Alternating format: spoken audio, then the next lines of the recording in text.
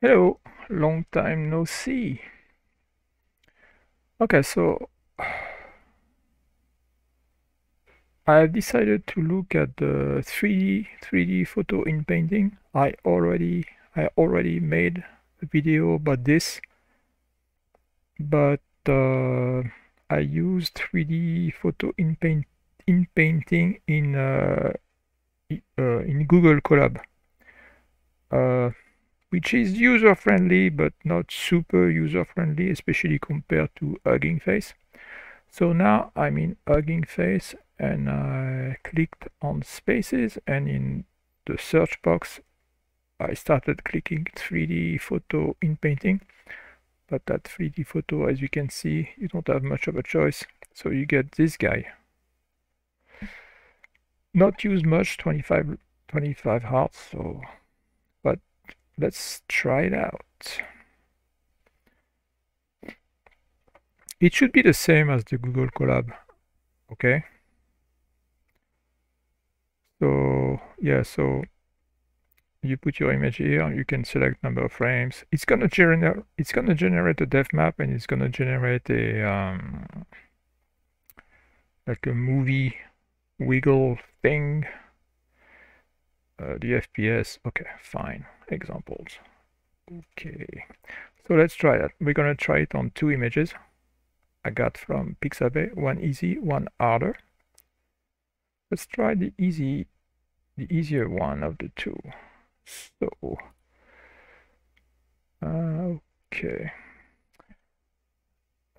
okay, so let's try that one. So this is this young lady. It's easy because the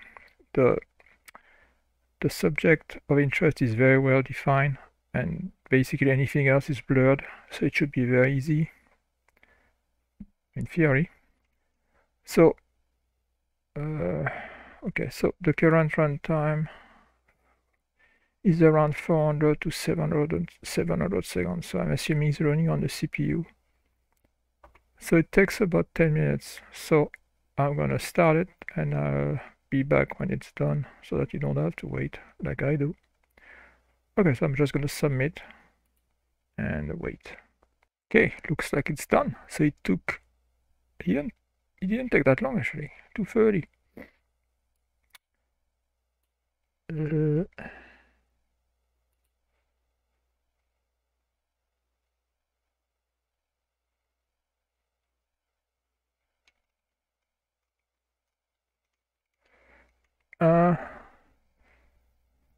Yeah, it's good, but yeah, there was another one, another 3D image in painting space in Hugging Face that would give you also the depth map. I can't find it anymore. But anyway, okay, so that's your. Let's see if I can do it full screen.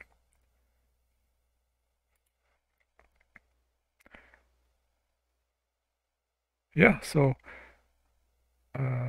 what did I want to say? Yeah, so the depth map is probably quite correct, except maybe here, here. And as you can see, when you do the movie, the background is always fixed. It's the foreground that moves the most. And if you watch my other video on 3D photo in painting, the one in Google Colab, I think I made one where I show how to get views. I mean, a movie that goes left and right. That's it.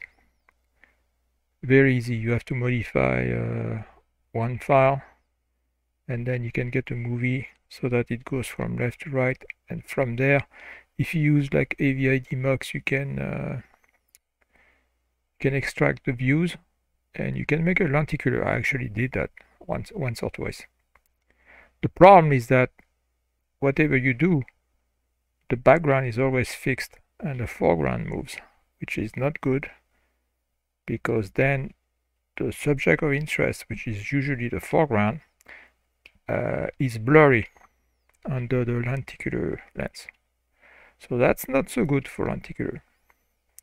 But that's the way it is, I guess. Alright, so let's try something else.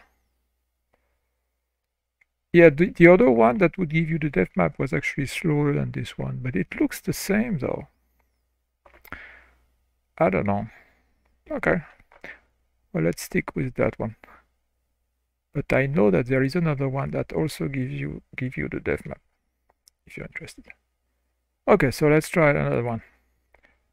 Alright, so let's put one that's harder. Okay. Yeah, I don't know if you can see very well, but it's like a shop in a bazaar or something, and you have all those lanterns. Those are in the foreground. All those lanterns going.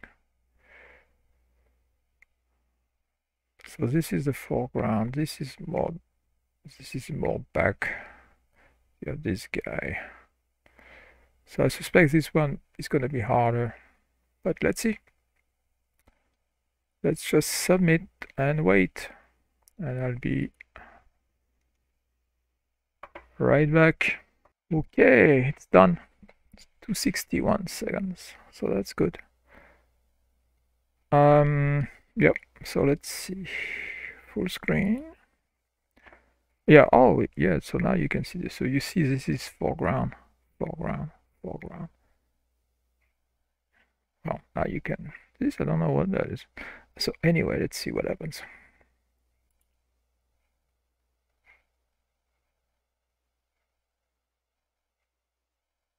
Yeah, it's not bad.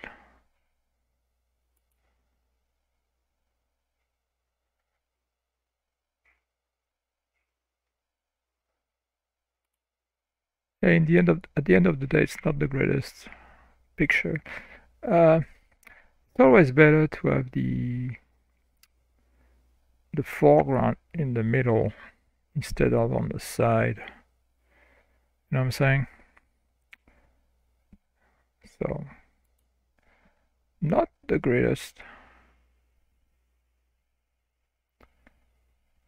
But it does work. I mean, if you look at my other video, I must have tried like half a dozen pictures, and it works pretty well in general. Okay, so I think I'm gonna stop here. I'll put a link to this guy. Yeah, so I was telling you that I thought there was another one, but when I put like in painting, like even in paint, I don't see anything else. That's the one I just did. This I don't even know what that is. FCF. Yeah. I mean, if it's only 2 likes.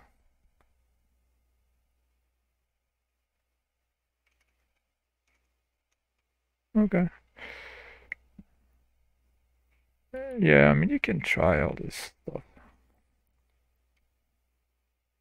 I mean, there's so many possibilities in Paint Me.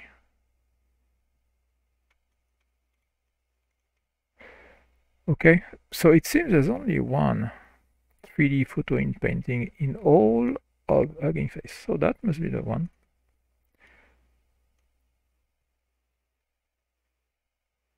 I wonder.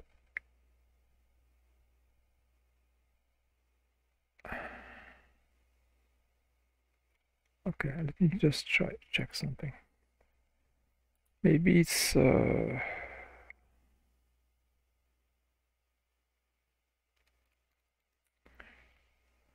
or DPT something. Maybe it's that one of those. Let me try that one.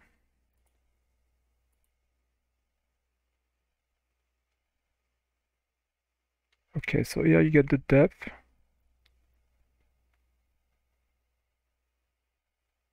Oh, you can even 3D point cloud.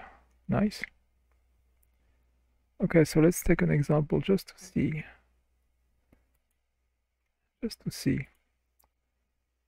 Okay, so that's one, and I just wanted to try. Yeah, so that one. I'll just check this one or this one. You see that one?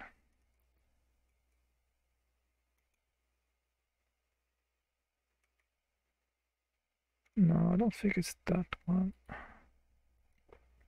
But this one. No. This one just gives you a depth map. Yeah, that I know that. So it's not that one. It's not that one, which is the same. So that one gives you a depth map.